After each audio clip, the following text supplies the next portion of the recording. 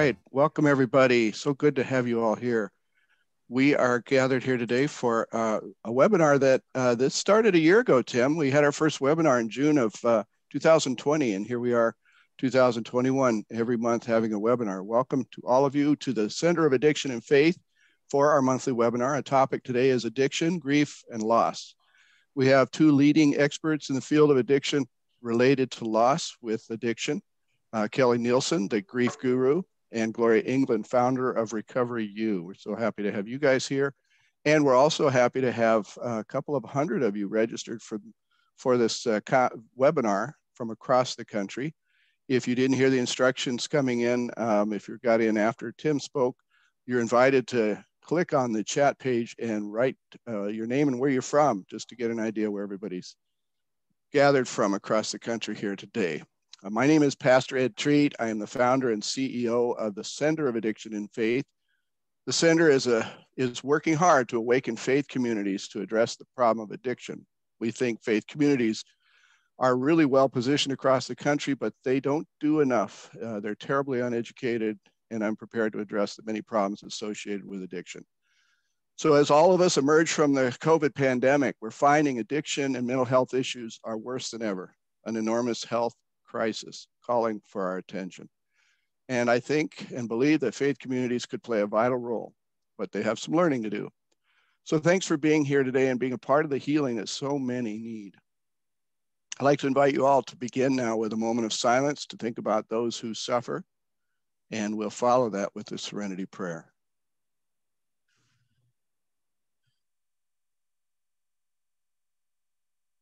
God, grant us the serenity to accept the things we cannot change, the courage to change the things we can, and the wisdom to know the difference. Amen. Our webinar today is hosted by Timothy McMahon King, author of Addiction Nation, CEO of Vagabond Consulting, and board member of the Center of Addiction Faith. And Tim is the next keynote speaker at the Addiction and Faith Conference coming up this fall. Tim, thanks for hosting our important webinar today, and you can take it from here.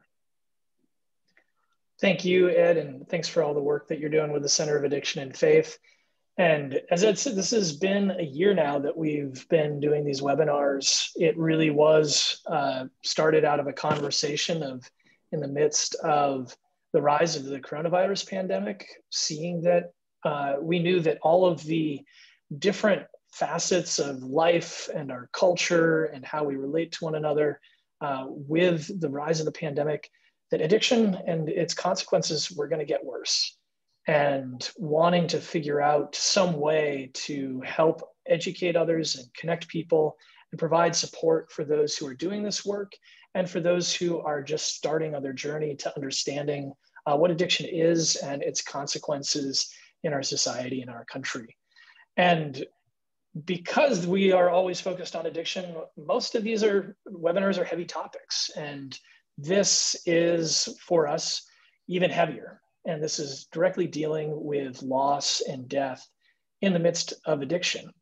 And so as we gather, we acknowledge that no matter what faith tradition you come from, spiritual tradition, or if you come from any at all, that this is a weighty place, but also a sacred place, a place where we're going to be sharing some stories about some of the hardest points in people's lives.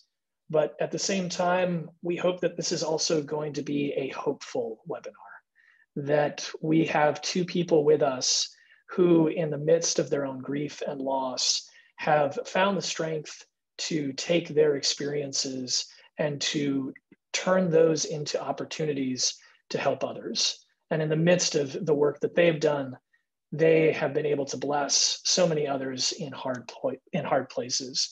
So we hope that this, even though it's a hard topic, is something that you will walk away with a sense of your own potential role of being an agent for healing for those who might be in your life or your community, or those who might be still in the shadows, who are still holding close to them stories that they haven't yet been ready to share or tell. And that this might be a way that we can continue to affirm for others that if you've experienced this kind of loss, you are not alone. There are other people who are ready to talk to you and to help you who have been through similar journeys. And while each of our stories are unique, we can find these threads that connect us. And I remember early in my research and writing around addiction, talking to a father who had lost his son to an overdose, and his son had died in his arms while the paramedics were still on the way. And he recounted to me the choice that he made, and that he actually, when he was working on his son's obituary, got a call back from the editor who had said, "Are you sure you want to say that your son died from an overdose? Most people just say that a loved one died suddenly. Are you sure you want to name the true cause of death?" He said yes, that he had felt moved to not cover up what had actually happened, but to be someone who was going to name the story and try to invite others to do the same, and to be a part of that work to break down the shame and stigma that still surrounds addiction. It can be so hard for family, friends, and loved ones to address in the midst of their own loss.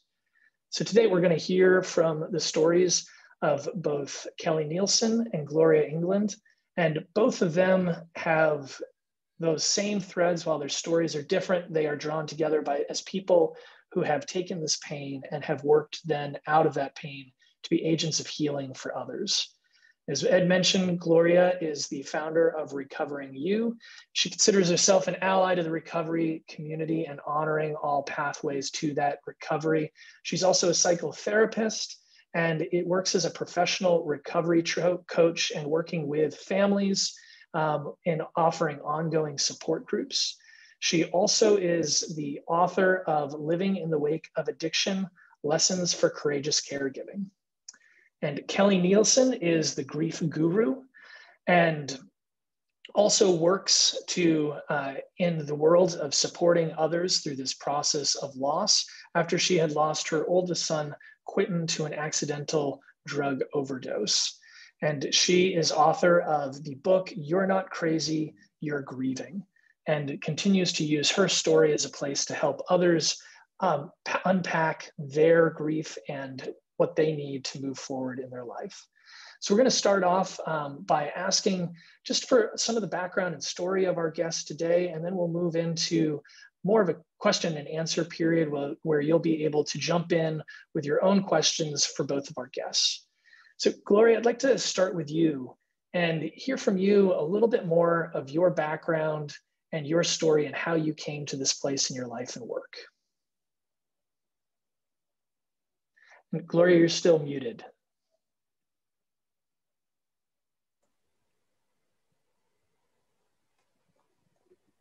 Thank you, everyone. Thanks, Tim, and it's great to be having this conversation with Kelly and Ed and all of you. What brought me to this work was my son's overdose in 2007, many years ago, and you know, I had already received my master's degree in human development and worked on that through most of the years of some of the years of my son's illness. But I will tell you, so I received that in 1991. The only thing that we talked about in school then, as far as substance use disorders, was that it was either a personality disorder, you know, a character defect, an issue of will. It was never ever talked about as a brain illness, and so, you know, having that kind of as my background, I fought that for a long time until I intuitively, and I think again, this was the work of the Holy Spirit. About 5 years before my son died, I got this thought in my head. Well, if Aaron was sick from anything else, cancer, you know, if he had had a heart attack, you know, anything that was disabling him, and that, you know, he had a chance of dying, how would I want to be treating him? And that opened a whole new perspective for me that I really had no one else to share with except my husband and a few a few close friends, a few close Al-Anon friends, because that was really the best place that I was getting support at that time.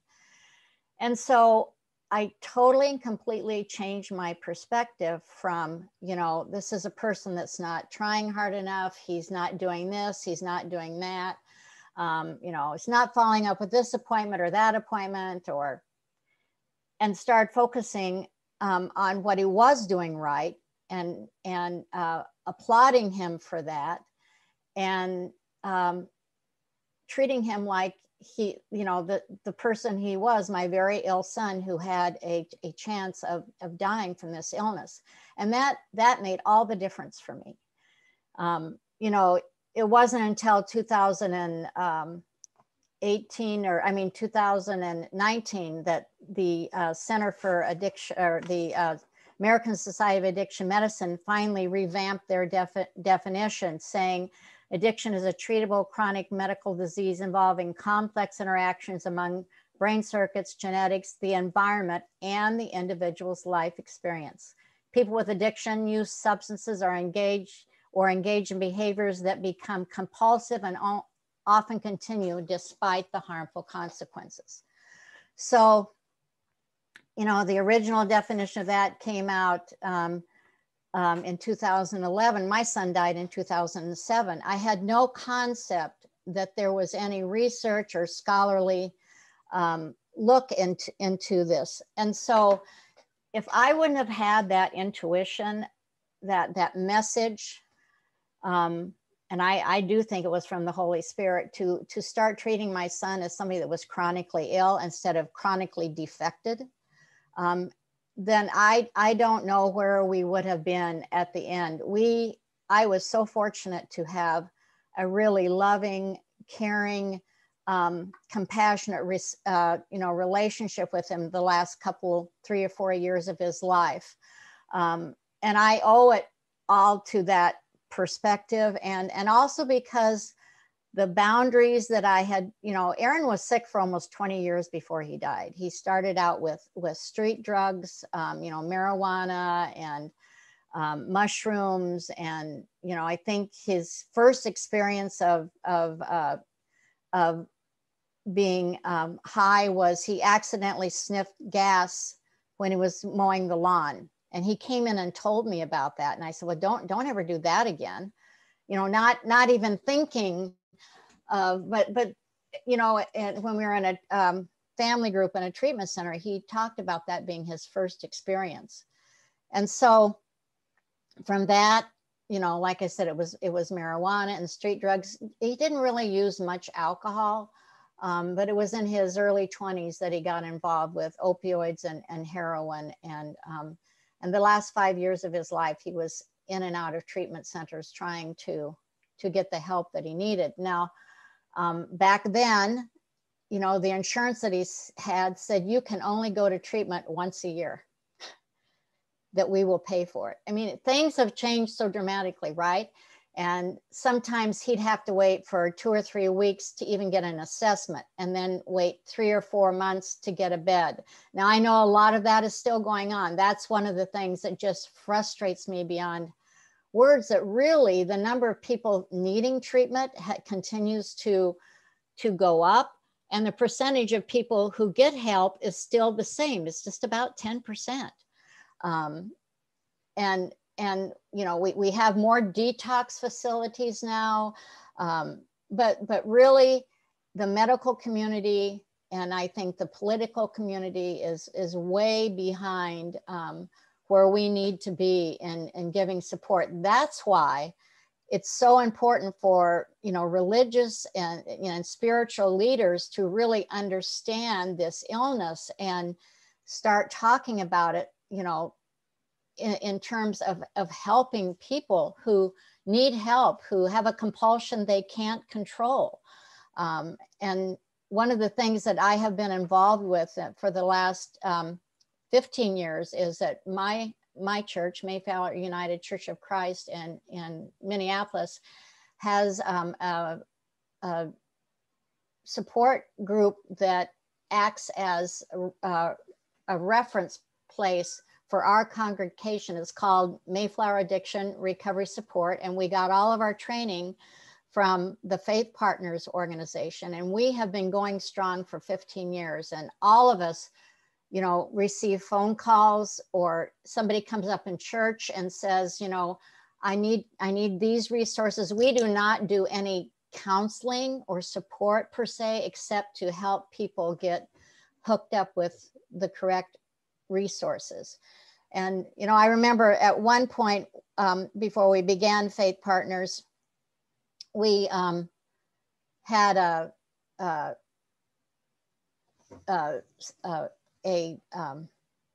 poll that we did of our congregation to find out how, you know, what was the percentage of our congregation that had been experienced any kind of, you know, addiction in their family or knew of someone. And I had somebody from another group in my church come up and said, you know, our congregation is not interested in anything like this.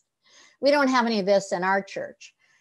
And when we got the poll back from the Faith Partners organization, it showed that our congregation, now this was way back 15 years ago. So what would have that been? 2006, 2005.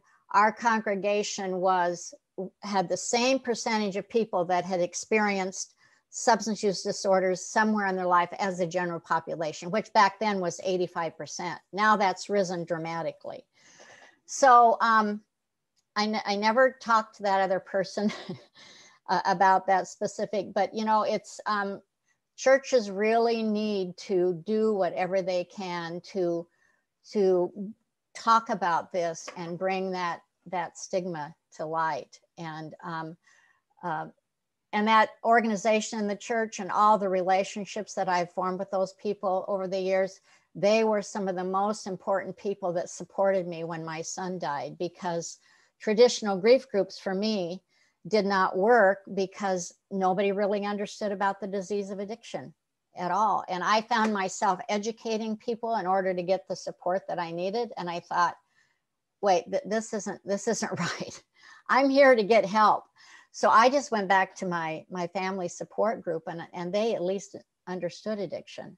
And that's where I got most of my support. And there was a befrienders organization in our church, and I got a lot of support from her. So that was what really, I made a promise to myself after that experience that when I felt healed enough from my son's loss, that I would go on and offer the grief group specifically for people who've had a substance use disorder. So that's how that all started. Thank you, Gloria. And I have a lot more to follow up on there as well. But Kelly, wanted to turn to you and hear your background and how you came to this place.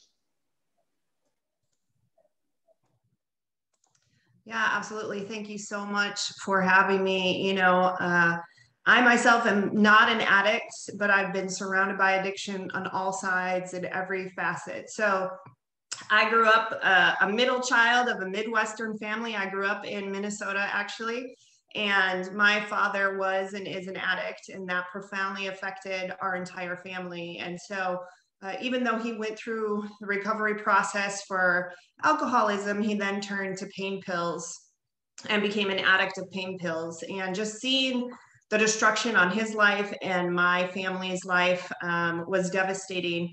My mother and he had a really toxic, codependent, unhealthy relationship. And so actually my story begins from that place, that watching their relationship and seeing the toll it took on our entire family, and kind of his deterioration of his health and mind and body ultimately led to him being hospitalized in January of 2017 and being held on a psych hold and some pretty traumatic events in that month, which led up to my mother taking her life in February of 2017. And so that was a shattering event in my life and for our family. My family has never recovered from that.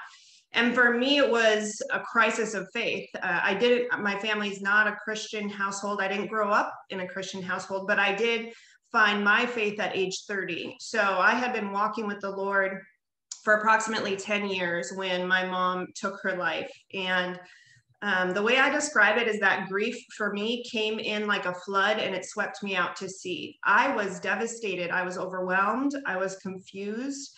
I was angry. I was so angry at God. I didn't have a box to put it in. There were a lot of other circumstances around my mom's passing. And so, we don't even know, my dad may have had a hand in it. So all that to say, it was kind of larger than life. It was bigger than me or anyone in my immediate support system could kind of wrap our hands around. The joke at the time was that my life was like an episode of Dateline, like we couldn't believe that this was happening, but it had happened, right? And like I said, it was a crisis of faith for me. I looked for help. And this is the point and the part, right, of this conversation, is that I looked for help. I sought help in the church and I did not find help there. I didn't find people that had tools or resources for me to move through this in order to be healed and whole. And so eventually I found my way into a suicide support group. And I was comforted that for the first time I was in a room of people who understood my pain. And that was very comforting. But it was also horrifying because everyone in that room was not living. They were surviving, but they weren't living. There were people. The majority of people in that group were not able to work. They were just really severely debilitated by the impact of loss on their life and the way grief was affecting them. And people in that group had been there for, months or even years.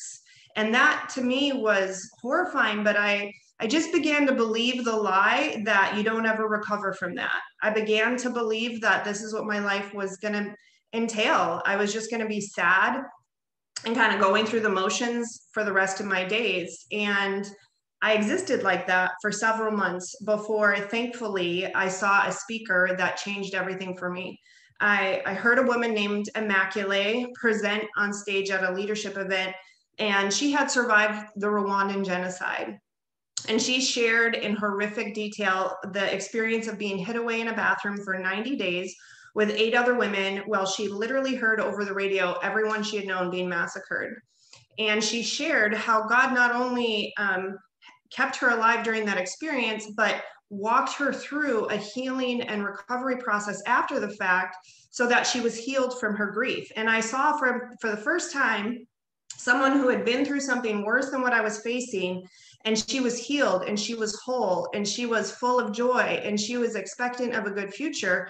And hopelessness literally broke off in that moment. When people talk about having a light bulb moment, I had a light bulb moment sitting in that audience. I decided right then and there, if she could do it, I could do it. And if God would do it for her, he would do it for me. And I decided, no matter how long it took, I was going to figure out how to recover from this tremendous loss of losing my mom.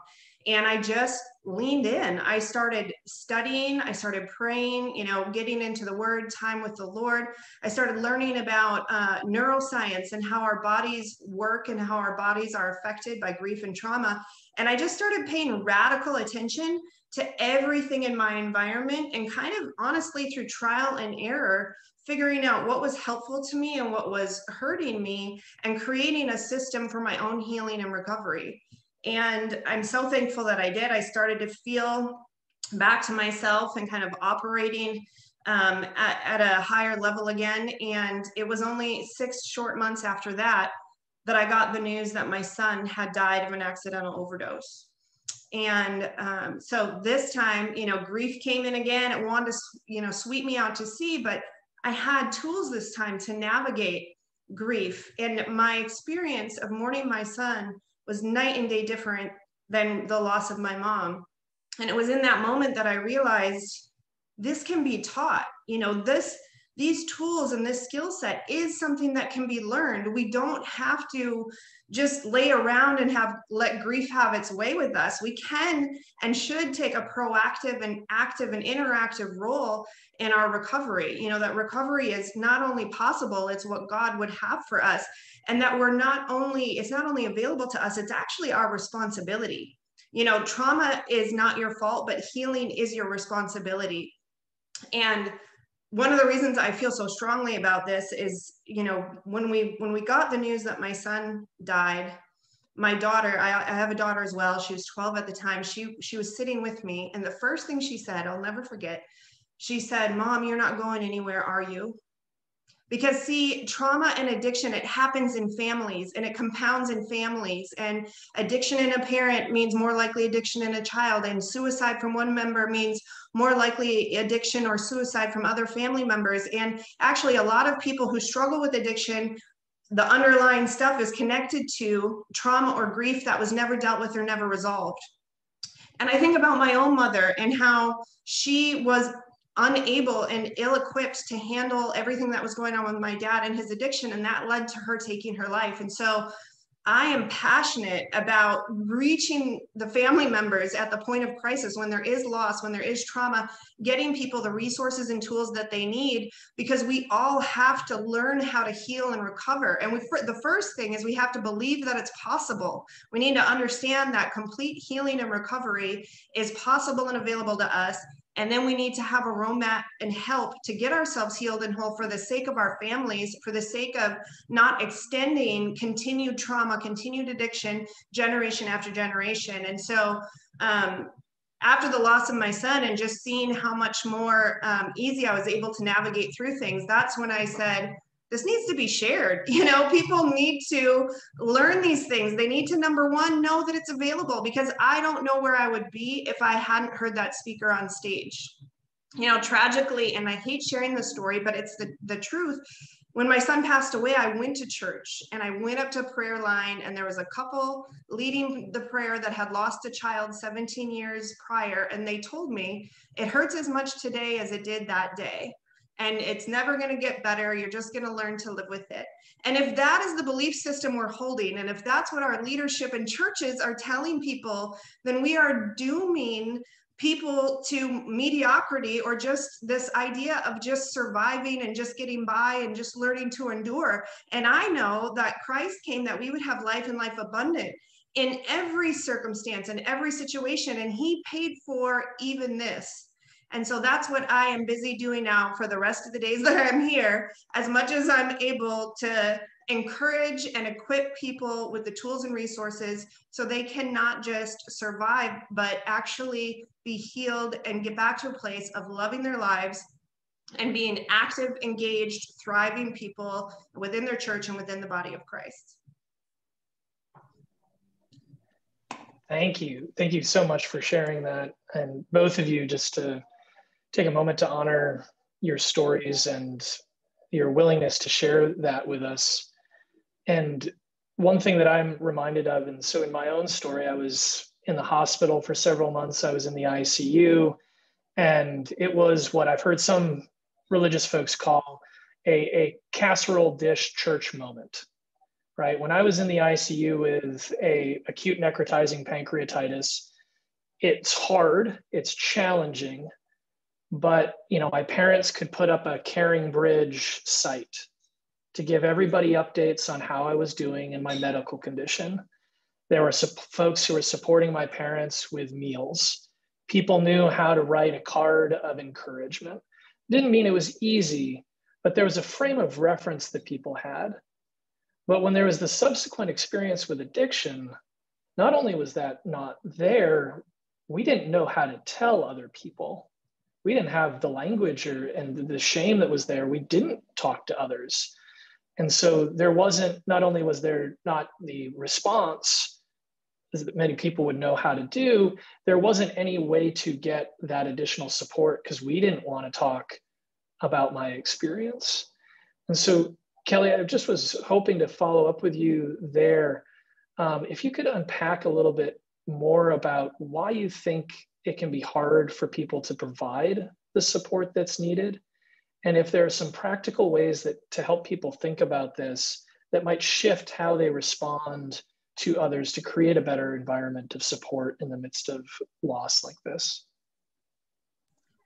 Well, I think there's two main reasons, especially as it relates to loss. I think there's two reasons that people kind of miss it when it comes to supporting people. The first is death is most people's biggest fear, right? Their own death and death of a loved one, especially a parent who loses a child. For me, I represent most parents' biggest fear. And so it makes people awkward and uncomfortable, and they kind of don't want to go, you know, in order to approach you, they have to confront their own fear and what that would be like for them if they lost their child. And so it's just uncomfortable. So for a lot of people, it's just easier to avoid it altogether. The second thing is that people don't want to say the wrong thing. We live in a politically correct, you know, society and environment. Everybody's so afraid of offending everybody that I think for a lot of people, you know, the risk of saying the wrong thing would keep them from saying anything, which only compounds the problem. Because then, and I experienced this, I had the biggest struggle, the biggest heartache of my life. And then all the people I normally leaned on isolated themselves from me. And so now I have the isolation compounding this biggest thing I've ever tackled. And so if as much more conversations like this, as much as we can bring conversations into the light and make it more mainstream to discuss these things so that people feel comfortable to have these conversations. And I think for those of us who are grieving, to give people grace. You know, if somebody says the wrong thing, they're trying to meet you where they're at, and make it okay for people to reach out, even if they say the wrong thing, but it's so necessary. Thank you. And Gloria, with your story, could you share with us, you had experienced the loss of your son at a time where there was even less attention on overdoses and what was happening. Can you share a few of the things that you felt were particularly helpful or supportive that happened, or how people were able to support you in a positive way? And we also know that there are some things that we can kind of help people stay away from that might be well-intentioned, but we can help guide folks to other more constructive sorts of responses. Thanks, Tim. I just think Kelly is right on about what she said about people. You know, I kind of had the feeling too that I had something that nobody else wanted to catch. You know, like if they talked to me about my son, it was going to happen to their child or something. It was a very weird feeling. The other thing that I think goes without saying is that the stigma and shame that follows the illness also follows the person that is grieving. And people don't want to, people don't, like Kelly said, people don't want to say the wrong thing. They don't want to talk about addiction. So one of the things that I think helped me and my family is at my son's memorial service, we talked about both experiences of my son's life, about what he was like when he was in recovery and what he was like before he became ill, and also what some of the experiences we had were when he was operating from that place of compulsion, and that we always loved him and always encouraged him to stay in touch with us. And so I think talking about it at the service and making it a very open conversation made it easier for people to say, something to my other sons and his birth father and his stepfather and myself. Even following the service, as people came through the line to greet us, they said really meaningful things about, I'm so glad you explained about, Aaron, I really didn't understand. So I think to encourage the spiritual community, if they are helping someone plan a service, to just like the gentleman that you knew, Tim, that wanted to put it in the obituary, you don't want to do something that people do not want to do. And again, the stigma and shame is great, but I think for clergy just to be aware of the healing that goes on when something like that is spoken at a service. And so, we had many friends at the service, and we had a lot of business acquaintances. And I don't know, before the event started today, Tim and I were having a conversation from an article that a colleague of his, Carolyn Woodruff, wrote called, what I can't remember I can't exactly remember the title of the article, but if anybody wants it, just email me and I will send it. But she talks about firefighters and builders when there's grieving. And I always share this with my grief group clients, because there are people that will come to you that you thought, I thought it would be my best friends that would show up, that would be the firefighters, the people that stood by me right after my son died. And quite frankly, it was a lot of those people that I didn't know very well at the service that then followed up with me and made sure that I had support. And then there's builders, there's people that kind of come in afterwards. And a lot of those people surprised me. There's very few people that can be firefighters and builders, but I have a few in my life, and they support me in my work as a way that supports me in my healing through my grief. I would never have had the healing in my grief if I wouldn't have continued my work in this area. I think that's really had a lot to do with it. Thank you.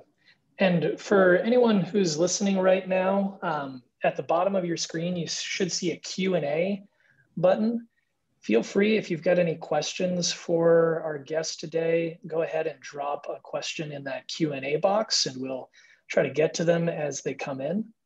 And as folks are doing that, Kelly, you had also talked about the family dynamics and how your story really started much earlier with the experiences with your father, and the ways that those dynamics can compound on each other, but also that people can begin to be a catalyst for healing in that. You tell us more about some of the lessons you've learned about those challenging family dynamics?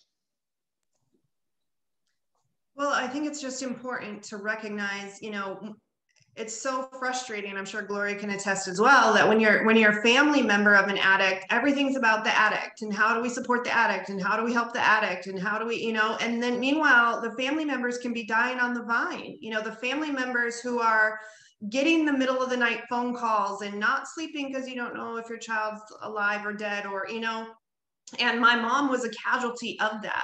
My mom was a casualty of not, in fact, the last conversation I had with my mom, I said, Mom, what are we going to do for you? What kind of help and support are we going to get for you? Because this is very stressful for you, and she said she was going to go to a Christian women's group and get some help.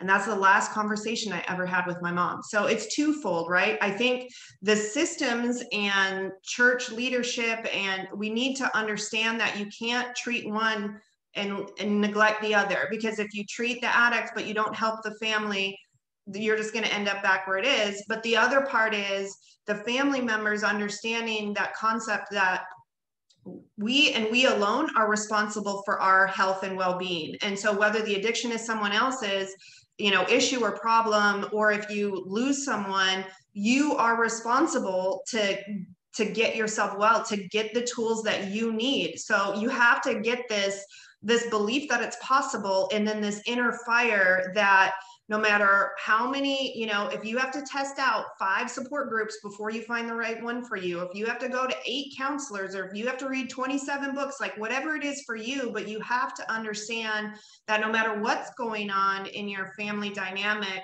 you're the only one that can get and keep yourself well. But that also needs to be coupled with, systems coming in to support and help you in that effort. Thank you. And Gloria, you had mentioned specifically that you had worked with faith partners to develop resources inside of a congregation. Could you talk a little bit more about what that looks like? Well, it involved those of us who, I think there was only about 8 of us, or maybe 6 or 8 of us. And we, we had all had family members who were in the throes, some of us still of addiction, as my son was in and out. We had people whose loved ones had recovered also. And so Faith Partners has a specific training for this. And, I'm sure that Ed or anybody else can give you those resources, but it really helped us to know that the church was behind us, that the church was not paying attention to the stigma that's attached to this, and really wanted to educate the congregation. So I think we went through a couple of trainings. We kept in touch with Drew, who help me with his last name, Ed. It's escaping me right now. Drew Brooks. Drew Brooks, right. And I mean, Drew actually interviewed our group last year, because we were one of the few groups in the Minneapolis area that kept really strong and continued to grow. So our group gives support to each other, kind of in the same way as a recovery group would, but we also are out there doing things in the community. Just as an example, when the Steve's Law was passed in 2014, which meant that Narcan could be accessible to anybody, right? At any place. You didn't have to have a prescription for it. Our church, ran a write-in campaign to, the policymakers in our state to make sure that that happened. And our church got behind that. So we're not just a silent organization. We also have a recovery Sunday every year, and we bring in a recovery speaker and that is experienced, recovery and from many different pathways. It may not just be alcoholism, it may be drug addiction, it may be gambling, and we have huge attendance at those recovery Sundays. And then the adult ed that goes along with that recovery Sunday is also about, something that's related to addiction. So, and then we also do one other program during the year that we get program time. I mean, that's really important, that the church and the ministerial staff has to trust that we're going to, take our training and do the best that we can with that, and allow, and our church allows us to be part of an ongoing communication in our congregation in as many different ways as possible about addiction and recovery. Yeah, it's often like pulling the bandage off. Exactly. The initial conversation may not be perfect, and in fact it might be messy, but it's identifying that there is a wound there. And I think to have clergy that trusts us, that we show them our resources. I mean, we have a clergy that comes into our meeting and, comes to our meetings, and they see the work we're doing. They see where we're trying to go. They trust us that we're going to serve the congregation out of love and faith. And I think that's a really important thing, to let us do that, because they have a lot of other ministries to serve in our church. Mm-hmm. We have someone who just posted in the Q&A box, says that their younger brother passed away just over a year ago. His death was caused by a seizure due to drug use. My mom still hasn't spoken with a therapist or counselor about it. How can I encourage my mom to reach out to someone to help her through her grief? She's been either avoiding her grief or sits too deep in it. Kelly, could you take a response at that for us? This is a great question and issue, and it's kind of like evangelism, right? Somebody has to be ready to hear.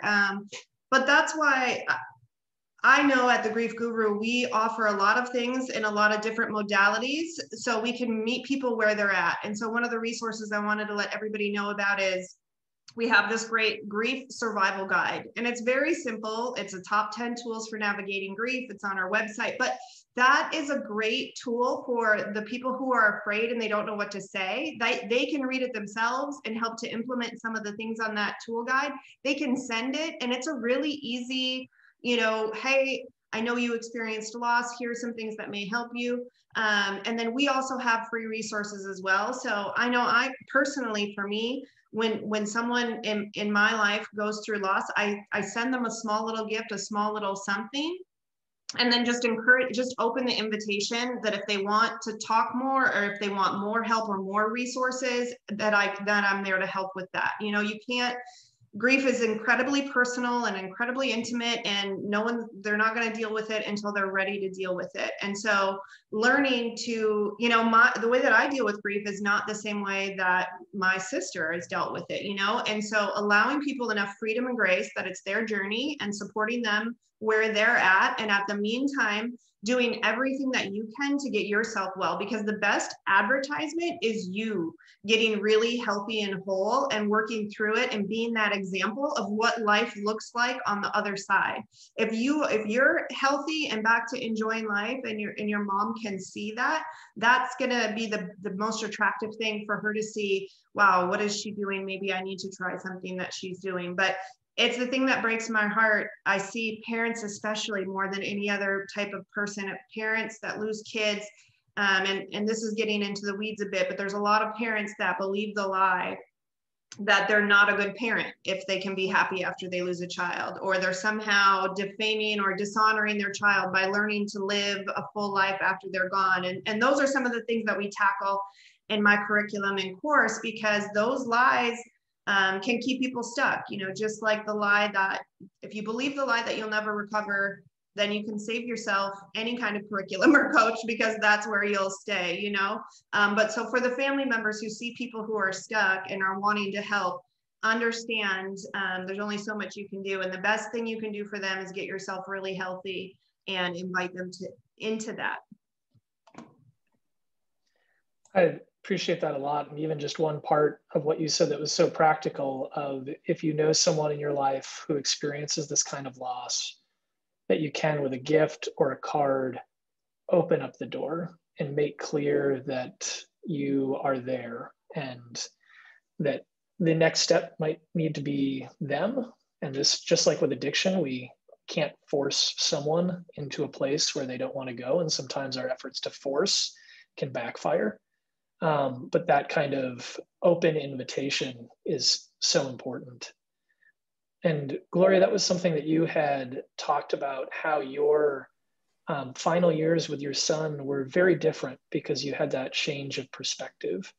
And could you talk to us about how you, during that time, were able to continue to be supportive and loving and have an open door, while also making sure, as Kelly had highlighted, making sure that you also were getting what you needed to continue to be in a loving place, and that you had the support that you needed to keep being that person? Yes, and I do want to follow up on just quickly what Kelly said. I will tell people, I always have a short conversation with each of my grief group members to make sure that they understand that my grief groups aren't just a drop-in place. There's a curriculum to each one of them, and each week builds on another. And I cannot tell you how many people call me and say, yes, they want it. We have our little discussion and say that they're ready to start the group. And then when I send them out, the information that they need to fill out, to, little registration papers, a little bit more information about them, I don't ever hear from them again. And I really think it's important to keep touching back with that person. If they say they don't need the help, or they're not ready, that they may be ready down the road. That I have many people that come back when they're ready. Kelly talked about the trauma that happens to people who experience substance use disorder, and that is transferred also to the loved ones as they watch them go through it. And most people are in a state of shock if it's an accidental death. And, people say, you need help, and they're not, they have to get sometimes, personal therapy or help to deal. And I refer a lot of my clients to trauma therapists to help them understand that, this is why they can't function yet in the world the way that they want to. So I think that's really important to remember. And I have some basic information about trauma as part of my curriculum. And to quickly speak to what you talked about, the boundaries that I drew with my son when he was using were boundaries about what I needed to feel safe in the relationship. They stopped being about trying to control his use. All my boundaries used to be about controlling my use. So when I would say to him, you know, Aaron, you're welcome when, if you're still using, you're welcome to come home, get the clothes washed. I'll pack up some food for you. You can spend a night or two, but I can't have you stay here because I don't know if you're going to leave in the middle of the night, you know, to get drugs, or if somebody's going to show up the door. I have 3 other boys here, and I don't sleep when you're in the house and you're using. And when I just spoke plain language to him about what I needed, then those, you know, those boundaries were always honored and that's what I needed to take care of myself, my own self-care. When the boundaries were about trying to control his use, you know, he didn't care. But when he heard the personal impact it was having on me, and not in a shaming way, but just a matter of fact way, it made all the difference. Thank you for that. And so folks know too, had just dropped both Kelly and Gloria's websites into the chat so that you can see more of the resources that they have there. And we'll also be doing, Ed is going to be dropping a link into the chat where we will be having a Zoom meeting immediately afterwards. And so the reason why we switch back and forth is the webinar allows us to have lots of participants. And then we do the meeting afterwards where that's everybody's cameras can be on and we can have more of an easy conversation and not just the presentation. So just so you know that that's why we do that. There's a few more pieces in here that I want to cover before I turn over to Ed for some closing announcements. Had just a thank you from Tracy for talking about this from a mom perspective. And she said that helped me and I can apply to supporting my surviving children that lost their brother to addiction overdose. I have 3 boys, 8, 15, and 23. And we talk about our son, Chiron, all the time and celebrate him in special ways. They seem fine and aren't willing to go get therapy. It's hard to know how to support them and to make sure that they will be okay. I'm thankful that they continue living and model that for my boys. So thank you for that, Tracy. And then we have a few questions that have been along a similar theme. One was just asking for additional resources that help open up conversations around grief and these ideas of resurrection and new life. And then in particular, have somebody who is asking, they work in the recovery field and they're constantly developing bonds with people and then lose them to their addictions. And it's been devastating time and time again. There are times, and this is a direct quote, where I question myself, did I do enough? Could I have done something differently? And so do you have any resources for people working in the field and dealing with loss and grief? So this will kind of be our last go around. And this is a time just for you all to talk more about the resources you have and any responses to those things in particular. So we'll go ahead back to you, Gloria, and then finish with you, Kelly. Thanks, Tim. You know, if you go to my website, there are many resources there. I think also one of my favorite books regarding this is a recent book that was written is the 6th finding meaning, and in this by David. Oh, I'm losing it right now. But again, it's listed on my website. I think that that the most important thing as far as a resource goes is again for the church to be there for parishioners and to continually ask where they are in their journey, and also to, you know, Ed Treat has a wonderful thing that he says to people. When people don't know what to say, tell me about, you know, Aaron. That was my son's name. Just tell me about Aaron, or, you know, is there anything about today that reminds you about Aaron? And I think having those really simple conversations about people is extremely healing and can be extremely helpful as a resource to their their healing. I also like Martha Whitmore's book, Healing After Loss, Daily Meditations for Working Through Grief. This is a book that I continue to read over and over again. And as my grief journey has grown and changed, every meditation in here has a different meaning to me over the last 14 years. Because as I grow and change, then the meditations mean something different to me. So this is probably my go-to as far as resources. And I do have many other resources listed on my website. Thank you. Kelly? Yeah, likewise. I have a lot of resources on my website, and I have a YouTube channel with a lot of videos that discuss a variety of topics related to grief. I do have two kind of main services. One is an individual community-based learning. So it's online learning and community. And then I'm actually creating right now and will be releasing in the fall a church-based curriculum. So I'm designing a course that's intended for life groups to go through and train up the leaders and really equip the church to deal with this. But I want to speak specifically to the lady's question. She said she works in this field, right? And she's consistently losing people. I've lost 6 very close people since my son died 3 years ago because I was immersed in this community. And for me, I decided it was too close to home. It was not healing. It was not helpful. It kept, in my instance, ripping off the wound, and I was being perpetually re-injured.